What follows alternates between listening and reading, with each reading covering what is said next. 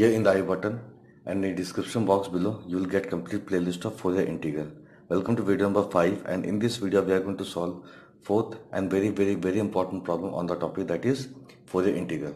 So before I start this video, I would request you to subscribe to my channel, and if you learn something from my videos, then please hit the like button and do share the playlist of Fourier integral with your friends. Okay? Yes. So let us start solving this very important problem. The question says, express the function f of x. Okay, this f of x is sine x when the value of x is from 0 to pi, and f of x becomes 0 when the value of x is more than pi. Okay, so when the limit of x is from 0 to pi, in that case function f of x is sine x, but when the value of x is more than pi, in that case f of x is 0. Okay, we need to express this function as a Fourier sine integral. Okay, this part is asked in the problem, and after expressing, we need to show that this, that is integration 0 to infinity sine lambda x into sine lambda pi upon 1 minus lambda square d lambda equals to pi upon 2 sine x when the value of x ranges from 0 to pi. Okay, we need to prove this part also after finding the Fourier sine integral of this function. Okay, so since in the problem it is directly asked, that is find the Fourier sine integral, so without checking whether the function is even function or odd function, we are directly going to apply this formula, that is the Fourier sine integral for function f of x is 2 upon pi integration 0 to infinity, okay, sine lambda x integration 0 to infinity f of t sine lambda t dt d lambda. Okay, now what is f of t? Here we have f of x, okay, that is sine x when the limit is from 0 to pi, and when the value of x is from pi to infinity, in that case function becomes 0. Okay, since the function only exists, okay, when the limit is from 0 to pi, so we will take only this part. Okay, that is 2 upon pi integration 0 to infinity sine lambda x integration 0 to pi. Okay, instead of writing 0 to infinity, because in that case we have two limits, that is 0 to pi and pi to infinity, but when the limit is from 0 to pi, function exists, and when the limit is from pi to infinity, in that case function becomes 0. Okay, so we are taking this part only. Okay, so 0 to pi. Okay, here we have f of t, but here we have f of x, so changing the variable, that is sine x will become sine t. Okay, sine t into sine lambda t dt d lambda. Now here we have sine t sine lambda t, so we are going to use this formula. Okay, that is 2 sine a sine b, and that becomes cos a minus b minus cos a plus b. Okay, you must be aware of this formula, very important formula. Okay, 2 sine a sine b will become cos a minus b minus cos a plus b. Okay, very important formula. For that we need to multiply 2 and divide 2. Okay, because of this 2 we need to multiply and divide with 2. So this 2 upon pi is as it is, integration 0 to infinity sine lambda x half integration 0 to infinity, sorry 0 to pi 2 into sine lambda t sine t dt d lambda. Now we are going to apply this formula here. Okay, in the next step. Yes, so this 2, okay, and 2 will get cancelled. We are left with 1 upon pi integration 0 to infinity sine lambda x. This is as it is. Now coming to this part. Okay, we know that 2 sine a sine b will become cos a minus b minus cos a plus b. What is a? That is lambda t, and what is b? That is t. Okay, yes, so this is going to be cos a minus b, that is cos lambda minus 1 into t, minus cos a plus b, that is cos lambda plus 1 into t. Okay, dt d lambda. Now 1 upon pi integration 0 to infinity sine lambda x as it is. If you integrate this part, okay, yes, cos integration of cos will become sine, so sine lambda minus 1 into t upon coefficient of t, that is lambda minus 1. Okay, now minus again integration of this part, that is sine lambda plus 1 into t upon coefficient of t, that is lambda plus 1. Okay, the limit is from 0 to pi. Okay, 0 to pi, and don't forget to write this dt d lambda here. Okay, now simply proceed. Okay, yes, 1 upon pi is as it is, integration 0 to infinity, this sine lambda x is as it is. Okay, now if you put upper limit here, this will become sine lambda pi minus pi. Okay, if you put upper limit as pi, this will become sine lambda pi minus pi upon lambda minus 1. If you put lower limit, sine 0 will become 0. So I'm not writing that part. Okay. Now coming to second term, simply put pi in terms of t. In place of t, this will become sine lambda pi, okay, plus pi upon lambda plus 1. Okay. Don't forget to write this d lambda here. Okay.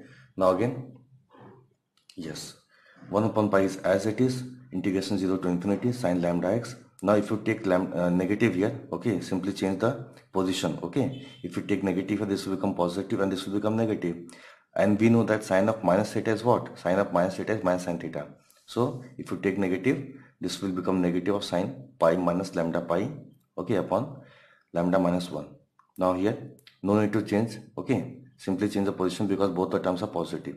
So this negative is as it is, sine pi plus lambda pi, okay, pi plus lambda pi upon lambda plus 1. Yes, here we have d lambda, okay. Now coming to next step, that is 1 upon pi integration 0 to infinity sine lambda x, okay. Since we know that sine of pi minus lambda pi, okay, since sine of pi minus lambda pi equals to sine of lambda pi, okay, this negative as it is, sine of pi minus lambda pi is how much? Sine of lambda pi, okay, upon lambda minus 1 plus, okay, here we have negative sign, but since we know that sine of uh, pi plus lambda pi, okay, if you want to find sine of pi plus lambda pi, it is minus of sine lambda pi, okay. So negative will become positive, sine lambda pi upon lambda plus 1 d lambda, okay. Now if you can see, okay, that is 1 upon pi is as it is, integration 0 to infinity, okay, lambda sine lambda x, okay. Here we can take common, that is sine lambda pi, okay. If you take common, this will become negative and this will become positive, okay. So if you take sine lambda pi common, here we have 1 upon 1 lambda plus 1, here we have minus of 1 upon lambda minus 1, and here we have d lambda. Now if you take LCM, okay, if you take LCM, this will become lambda square minus 1, okay. Here we have lambda minus 1. If you take this here with negative sign, this will become minus lambda minus 1, okay. Again you can see lambda gets cancelled, we have minus 2 upon lambda square minus 1, okay. This is what written here, that is f of x equals to 1 upon pi integration 0 to infinity sine lambda x sine lambda pi minus 2 upon lambda square minus 1 d lambda, okay.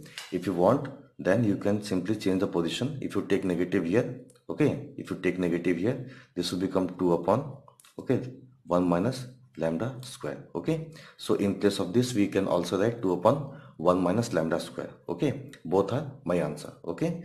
But after this is the first part of my question, okay. That is first part, okay. Express the function f of x in as a Fourier sine integral, okay. And this is the solution of that part, okay. This is the solution of that part.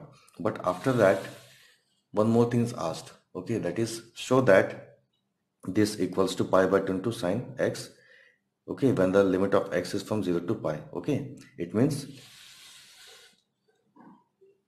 we need to find this part only, okay. So we can take this 2 here, okay. Here you can see, if you take this 2 here, okay, if you take this 2 here, this will become 2 upon pi, okay. Now take this here, so that this will become pi by 2 into f of x, okay. So finally we can say integration 0 to infinity sine lambda x into sine lambda pi upon 1 minus lambda square d lambda equals to pi by 2 into f of x.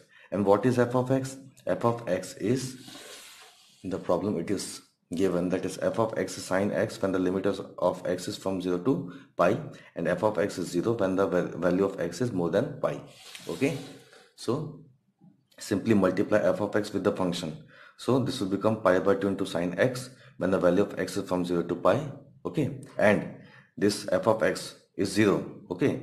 F of x is 0 when x is more than pi. So if you multiply pi by 2 with 0, this will again become 0 when the value of x is more than pi, okay. So what was important in this problem, okay, here you can see we have finally proved this part, that is integration 0 to infinity sine lambda x into sine lambda pi upon 1 minus lambda square d lambda equals to pi by 2 sine x when the value of x is from 0 to pi, okay. And this becomes 0 when the value of x is more than pi, okay. And this was the second part, as you can see, okay, as you can see from the problem. this part is equals to pi by 2 sine x when the value of x is from 0 to pi. So finally we have proved this part. Okay. Yes. If you have learned something from this video, then please hit the like button and do share the playlist of Fourier integral with your friends. Thank you. Thank you so much.